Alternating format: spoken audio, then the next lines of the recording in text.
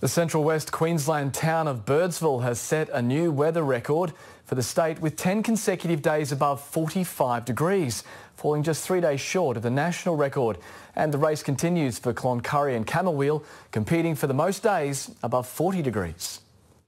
The battle of the heat. Camel Wheel and Cloncurry have sweltered through 39 consecutive days of temperatures above 40 degrees, leaving the previous Queensland record of 31 days in the dust. It's a very hot, dry heat and similar to a fern-forced oven with a hot, dry winds all the time. And there's no relief. We're used to it being hot, but this time of the year, we've normally had quite a number of storms by now, and that makes all the difference.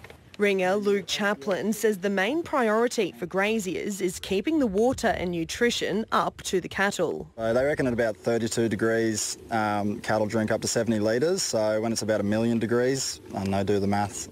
Workers using what they have at hand to avoid the relentless heat. Bit of a misconception. I think the middle of the day is the hottest. I think it's towards sort of like that 4 o'clock, 5 o'clock in the afternoon, and it's just the breezes sometimes died down by that time, and it's just, really stings you in the butt, so you're ready for a cold beer.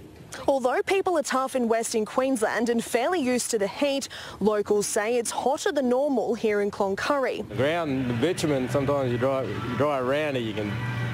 bitumen's bubbling, peeling.